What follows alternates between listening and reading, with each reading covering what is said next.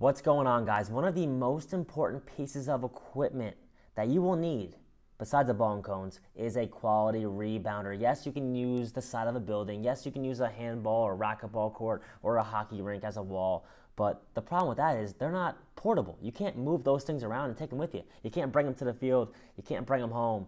So a quality rebounder is very, important to have. It's significant if you want to have good sessions. Whether you're training alone or if you're a coach or trainer like I and you have to train clients, a rebounder is clutch because you can use it as an extra player as well. I've had tons of rebounders throughout my years, some good ones, some bad ones. The one that stands out the most to me as being, the most reliable and the best so far is the one from Quick Goal. It gives me flat passes, it gives me angled passes, it's durable, it lasts for a long time. I've never had one break.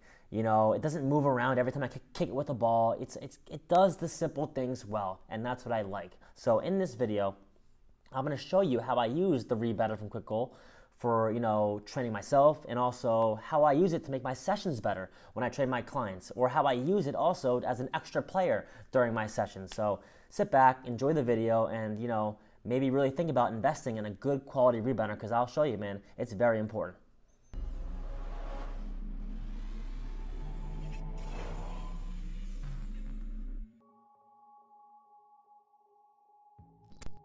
I've had this rebounder for such a long time. Here I am back in the day in the local park using that board, getting touches. I've also used it here in my original space, the flat portion of the board, working the ball on the ground. As well as on the ground, I've used the angled feature as well in my old gym, popping the ball up to my chest, taking touches. Again, I'm just showing you, I've had this board for years and years and years. I use this rebounder so much to train my clients, but to be honest, I use it just as much to train myself. Here I am getting left foot touches. Now I'm going right foot, which for me is my weak foot. So it's so important for me to get these reps up on my weaker leg, and this board helps me do that. In addition to that, I always go, left foot, right foot, alternating, just to make sure I'm working both feet at the same time. That's also a good thing to do as well. In addition to one touch, you got to make sure you go two touch to make sure you work that first touch. So I'm trapping the ball with the inside. I'm trapping the ball next with the outside as well. Working different parts of the foot is crucial when it comes to, game-like development, because you never know where the ball's gonna come. You gotta be comfortable with all parts of the foot. Now that's why I'm going next to footwork. Different patterns here. I'm going touch, L-turn, pull to start. Touch it wide, L-turn, pull, continue. Make sure you work both sides and mix up your footwork. Now I'll probably change it to a new one. Next one is gonna be kill, scissor touch, and Cruyff. Again, there's no right answer. There's a million patterns that you can do. Have fun with it, be creative, and make sure you mix it up. By the end of the day, you're getting better regardless, so enjoy it. Also, it's very important to make sure you work on turns. Specifically here, I'm working the outside chop. Obviously, you can go inside chop, you can go step overs and Cruyffs to turn.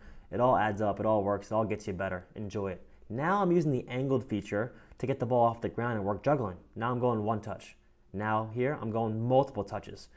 Find that board, having it pop back to me, and making sure I control that ball and keep it off the ground. To sum it up, man, that board gives you so many good touches and it gets you so much better. In these videos, you'll see how I use the rebounder as like a third player. My client combines with the board, then he combines with me.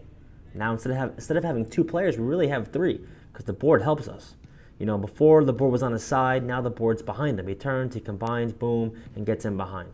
You'll see that again here with this player who has a one-touch pass off the board, aka his teammate, and has a shot at goal. So it gives me an extra player. I also use the board as a dummy, a decoy. We work on bending the ball around the board here to score. We also work on using the board as a defender and beat that defender and slide it into the goal. You can use that board for a lot of different things, man. I love the angled feature of the Quick Goal board. We know in real games the ball isn't always on the ground. You have to be able to deal with awkward service and get the ball back down while under pressure to keep possession for your team. We also use the angled feature when going to goal, because we know it's not always easy to score when balls are coming out of the air. Can you get it down, get control, and finish? In games, the ball is flat, but also sometimes the ball is bouncing. Can you hit it off the bounce and shoot? This angled board makes it awkward. It makes it game-like, and that's why I love this feature. Now you guys can see how beneficial a real quality rebounder really is. I've had the Quick Goal rebounder for years and years, man. You saw I had it outside, I had it at my old gym, I now have it in my new indoor space. It's great, it stood the test of time, it's consistent, and that's what you want in your training, is consistency. You saw I used it alone by myself, I use it as a third player when I'm training my clients, I use it as a defender. I had it flat for straight passes on the ground, I had it angled to pop the ball up for different drills. that's all you really need, man. Keep it simple. Have a rebounder you can trust, and I can really vouch for Quick Goal because I've used it, and I've been using it session after session, and it has not backed down or, lost its quality one bit. So do your research, invest in one. It'll definitely take your training to the next level. I hope you found this video useful, and I'll see you guys next time.